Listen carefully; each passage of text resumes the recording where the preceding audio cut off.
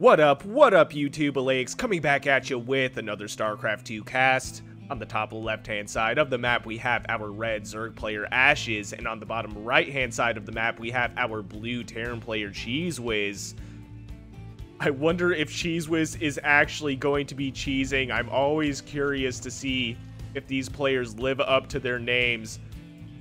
This is a gold versus platinum level game, Ashes being our gold level player and CHEEZEWHIZ being our platinum player. So this is going to be an interesting matchup indeed. I'm very curious to see what kind of unique strategies we might see from this arguably lower level bracket. And it looks like we have a drone scout coming down for Ashes. CHEEZEWHIZ throwing his own scout towards the other side of the map here, but we also don't see a hatchery. Normally we'd see a hatchery coming down pretty soon. We do have a spawning pool first at what looks to be 16 supply. Barracks coming down for our blue Terran player as well. This drone is acting mighty sus to me. I don't know if that's just me. Oh, right, I guess it's not just me. We have a proxy hatchery coming down in the natural location of the blue Terran player. Oh, man. CHEEZEWHIZ getting cheesed himself. This guy has no idea he's about to get some very fine aged cheddar. This is some very, very spicy cheese. I gotta say, this is like aged pepper jack. I don't even think that's a thing. But it is now. This is spicy aged cheese right here, man.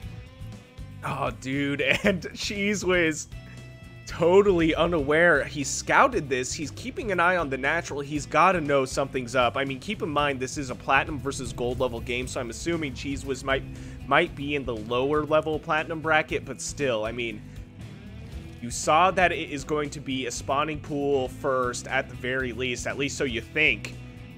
And you don't see a hatchery, you should be throwing down some units here. And he does have the reactor on this barracks, which will help quite a lot. And he has a wall here as well, but this hatchery finishes. So now this is going to be a very aggressive push by Zerg. We have the spine crawlers queued up for the Zerg player. I think he's he's sending the drones all the way from the other side of the map. These spine crawlers are a thing of the distant future at this point. We get to see it, but they're not going to be around for quite a while. In Starcraft time, this is going to be like 2 or 3 years at this point. These spine crawlers, they're a project for the future generations here. Finally throwing down, it looks like it's going to be 4 spine crawlers. Ash is not doing anything. I wonder, does... Okay, CHEEZEWHIZ sees the creep. He sees the creep. He knows there's a hatchery. There's no other option here. It's not going to be a Nidus worm. That would be way too early, first of all. And second of all, he'd hear the announcement in-game that a Nidus worm was detected. So this is going to be a proxy hatch. And at this point, CHEEZEWHIZ is aware of this. I was going to say the right move is to not land the orbital command. Dude, you saw it. You see the creep, my guy. Oh, no. Luckily, none of these shoot up. Maybe he's using this orbital command as a scout. But it really looked like he wanted to land it there. And the Queen's getting some pokes in on this orbital command. Ultimately, not going to be a huge deal. This siege tank is going to put in some work, though. I hope we have another siege tank on the way. It looks like we do have a siege tank in the production tab as well as a liberator, which will help. But these spine crawlers will be able to destroy the supply depot, and this is going to open up the wall of the Terran player. But the siege tank, I think, is going to be able to knock out a lot of these Zerglings. If any go through, I would be kind of shocked. I don't think they were on move command, were they? They weren't. They did get a little bit of hits on the siege tank, but Ultimately, it's at 151 life. It hardly got poked. It's not even in the yellow. It's still in the green, and now we have a second siege tank as well. So I really think Ashes should have been more aggressive with this. You know, by nature, a proxy hatchery is as aggressive as you can get where Cheese is concerned. You want to throw down pressure right away. Unfortunately, going against Terran player, it's going to be very difficult as a Zerg to break through the wall and really make this proxy hatchery worth it. CHEEZEWHIZ better be careful, though, to not overextend. Good job running back to the fire line of the tanks.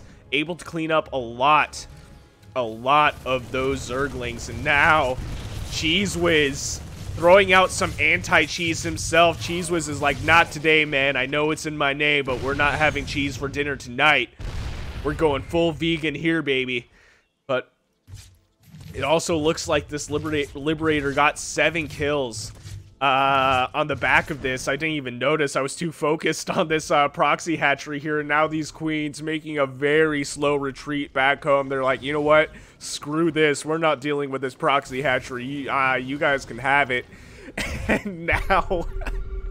Now we have a real hatchery in the natural base location. This SCV has survived throughout this. It's just been on vacation. It's like, hey, I know there's some work to be done back home, but I'm just going to keep an eye out on this natural and have some mimosas, whatever, just chill out. Now he's running away. He's his PTO is gone. He's like, okay, now it's dangerous. He went to an exotic location. Oh, no.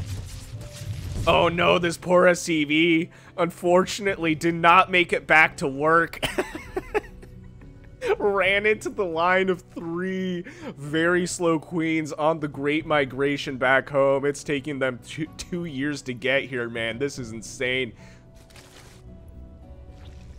The orbital command going to be landing in the 3rd base location of the Terran player. At this point, I think I would fly it to the natural location to be a lot safer. By the time it got here, most of the creep would be gone. It really wouldn't be that delayed. Any more delayed than it already is. The hatchery here in the natural base completing for Zerg.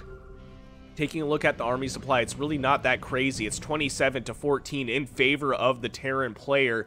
Roach Warren is coming down. At this point, I think CHEEZEWHIZ should try to throw down some pressure on the natural while Zerg might be slightly behind. I mean, it is now almost 40 supply, army supply to 14. So I really think CHEEZEWHIZ has it in him to win this game at this point if he counters in time, but he wants to make sure that Ashes doesn't have enough time to catch up in game right now. And I didn't even notice that there was a creep tumor here, so that delayed, I guess, the 3rd base at this point for the Terran player here. It does look like we saw some SCVs caught slightly out of position here, but they did spot the Zerglings that are about to run by to what is the 2nd base in the 3rd base location for the Terran player. I feel like that's way more confusing than it has any business being. It's literally just the 2nd base in the 3rd base location. These Zerglings being sacrificed. There's not even a wall here. This is a lot of damage. All things considered, though, I thought those Zerglings would go down a lot faster than they did, and now we have the counter, and it is looking like Ashes is catching up a little bit in army supply. It's now 30 army supply to 46. Still in favor of the Terran player, but not nearly as big of a lead as he had just a few minutes ago. We have 1 spine crawler, which will help throw down some DPS here, but at this point, I think I would have used those minerals for macroing up. Unfortunately, though, those roaches getting melted to these tanks. This is 4 tanks. These queens exploding. What a gruesome death. Avenging that SCV that was on vacation for most of the game. Ashes, being a good sport about it. GG, well played, is thrown out. CHEEZEWHIZ, victorious. Oh, did not mean to go to the score screen, but very interesting game. Ultimately, CHEEZEWHIZ able to hold that proxy, and unfortunately for Ashes was not able to catch up in time, did fall behind. So interesting game indeed. If you enjoyed what you saw, please consider shooting me a like and subscribe. And if you want me to cast any of your own games, I will leave my email in the description below. I'll see you guys on the next one.